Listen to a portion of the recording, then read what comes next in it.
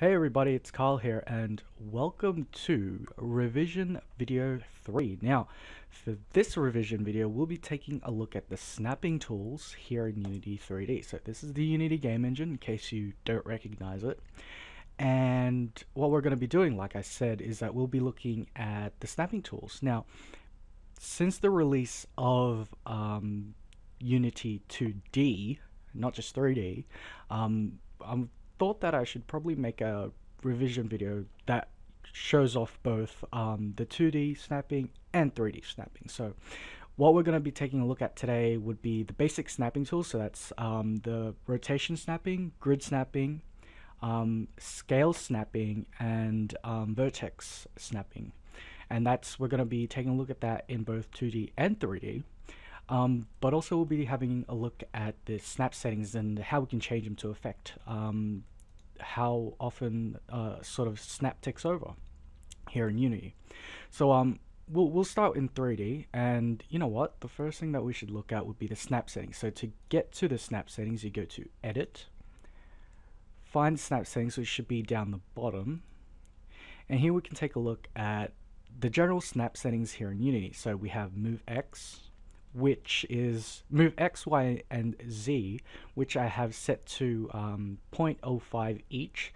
Now, if I remember correctly, the default is 0.1. I've just have that just because that's how I work anyway. Again, we have the scale snapping. So in this case, it snaps by 10%. So if I go ahead and set that to 1. Sorry, did I say 10%? It snapped by 0.1. So if we take a look here at scale, and we have a look here, I've set it to 1.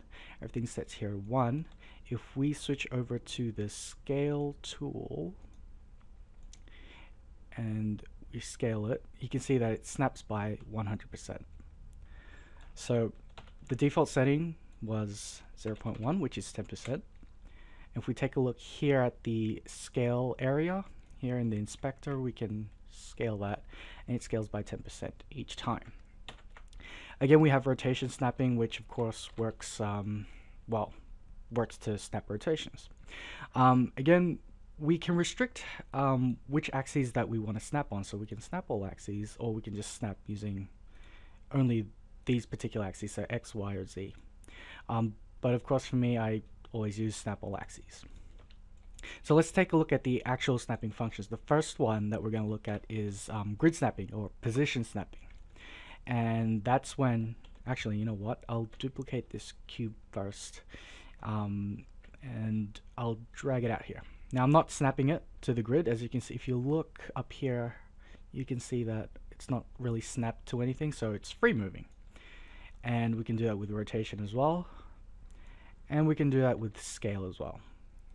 Now, if you've watched the Unity Basics videos on their website or on the Unity YouTube page, they take you through this, so I'm not going to go too much into that.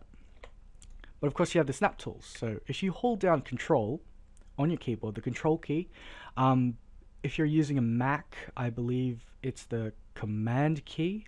Not too sure, you'll have to look into that. But if you hold down the Control key on Windows, and let's say we want to change the position, the current position of this main cube is 0, 0.5, and 0. Now I want to move it to, say, 1 on the Z-axis. So let's hold down Control, click and drag, and you can see that it's sort of snapping really well. That's my bad. I should be clicking global. There you go. That's better. Z-axis. Yeah, I was selecting the local Z-axis and not the global Z-axis. So I want to move it to Z, was it 1? So we can sort of slowly drag that, and it'll get there eventually. There you go. Now it's at 0, 1. If I wasn't using grid snapping, it'd be very hard to actually get it to exactly 1. So that's why I prefer to use grid snapping. It's good for when you're trying to line things up like buildings or walls or things like that. So hard edge objects, if you want to line things up perfectly so that you don't see the skybox through the buildings, using grid snapping is very effective. Now the other kind of basic snapping, as you can probably tell now, that position, rotation, and scale can all be snapped because they're all here in the transform section. If I could just collapse all that. They're all here in the transform section, so they can all be snapped. So again, hold down Control, and we're in rotation mode, and we'll be rotating to the amount specified. So if we go back to Edit, Snap Settings, our rotation is 15. So that's 15 degrees. Just so that you're aware. We can change that, but I prefer to keep it at 15. Of course, you can change that to, if you wanted, you can change that to, sorry, I keep going into the wrong menu. Snap Settings, we can change that to 45 if you want. And it'll still work. It'll just sort of have larger snaps. So there you go, back to 15. It's a lot easier to use 15. Now I'm just using the basic Unity cube here, so it's not a special cube that I've imported in from 3ds Max or anything. It's just the basic cube, which is why that side is upside down. But you don't need to worry about that. The last one, of course, is scale. And if you hold down Control again, and here's something. If you use this middle cube basically scales the entire object, and that can be applied to the move function as well the rotation. But back to scaling. If we only wanted to scale it on the z-axis, we can do that. If we only wanted to do that on x or on y, that's possible too. The point is, whenever you're doing this, you should always be aware that if you're scaling, it's probably a good idea to simply use just the general scale, because when you're scaling it like this, and you can see it in the texture, it sort of warps it and it makes it look, well, unneat. So that's something you don't want to do. So when you're scaling something, just a bit of a heads up, unless you know what you're doing, just use the general scale, because it's what it's for, really. Now the last type of scaling that I want to, snapping tool that I wanted to use is actually not found in Edit, Snap Settings, or in the Transform Position. This is vertex snapping, and basically what it is, I'll show you guys really quickly what vertex snapping is, in case you didn't know what it was. That's that, and I can duplicate that cube again. Maybe I'll rotate it a bit. I'll rotate it like that, and we can snap it there. No, wait, I want the other corner.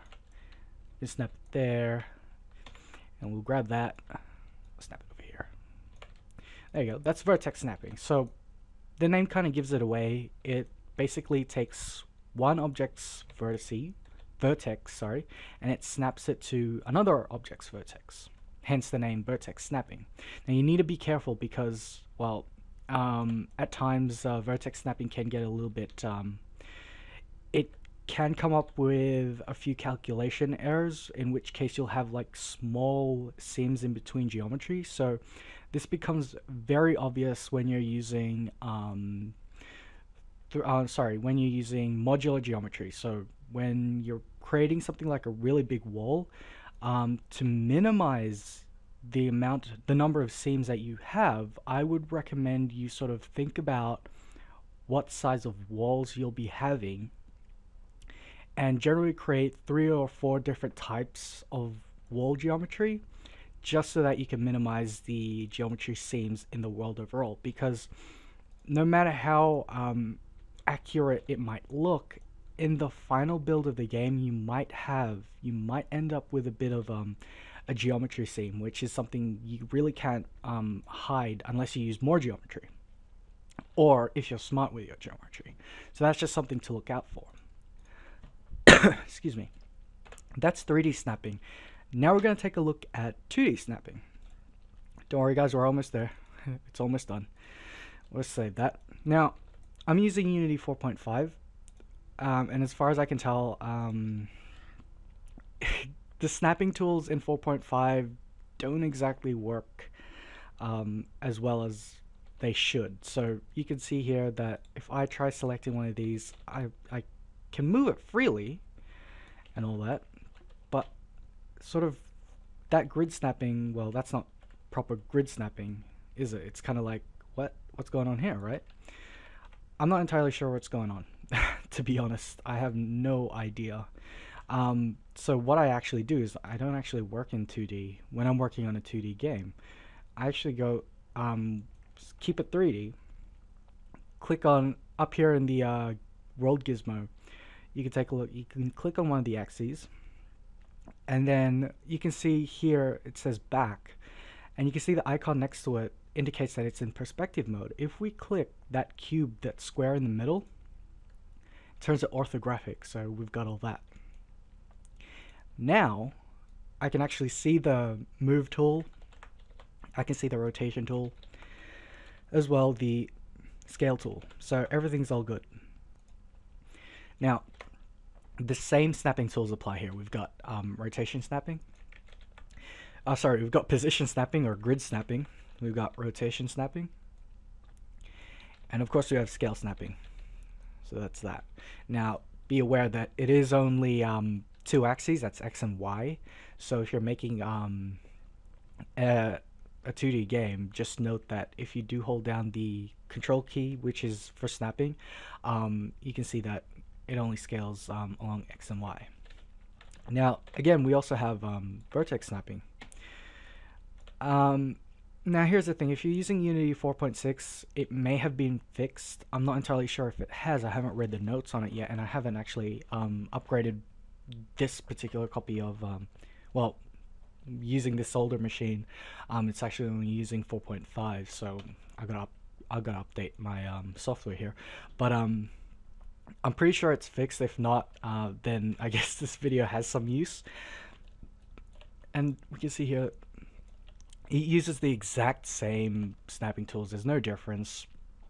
It's all there. So hopefully you found this useful. If you didn't, I don't mind. This was just a video that I put together in my spare time. I'm quite busy at the moment working on a few separate projects. Don't forget to check out the level design breakdown videos. Oh, actually, yes, if you are following the level design breakdown videos, I do suggest that you keep an eye out, because I will be restarting the series, mainly because I actually lost the notes that I had for it. So I'll be restarting that series very soon. Until next time, however, guys, if you have any questions or if you have a particular tutorial that you want me to go through, I'm happy to take on suggestions. Until next time, though, have a great day. I'll see you all later. Bye.